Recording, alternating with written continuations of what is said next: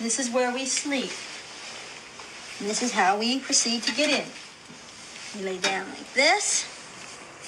The Chappelle twins sadly passed away in April, and you have some dark questions about it which I will answer. Their story though is quite remarkable, as doctors thought they'd only live to 30 and they became the oldest living conjoined twins, making it to 62. They were born as female Laurie and Doris Chappelle, and Doris said that she hid her true gender from her twin until 2007, when she came out as identifying as male and changing her name to George. This made them the first ever same-sex conjoined twins that identified as different genders. Now, what we do know about the deaths of conjoined twins is because they share a blood circulation, when one of them dies, the toxic byproducts of that will end up going into the other circulation and leading to their death just within a few hours later.